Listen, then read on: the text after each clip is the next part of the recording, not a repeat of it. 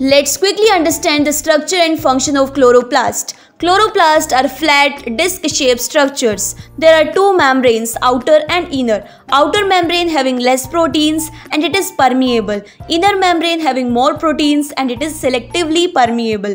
Fluid that is present inside the chloroplast is known as stroma. Inside it, there is stack-like structure that is grana, and each disc-like structures of grana is known as thylakoid. There is interconnections that is known as stroma lamellae.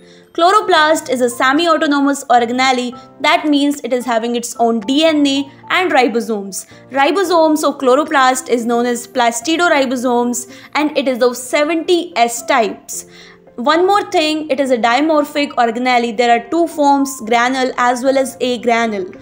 Function of chloroplast is in photosynthesis, that means light reaction is in the thylakoid and dark reaction in stroma.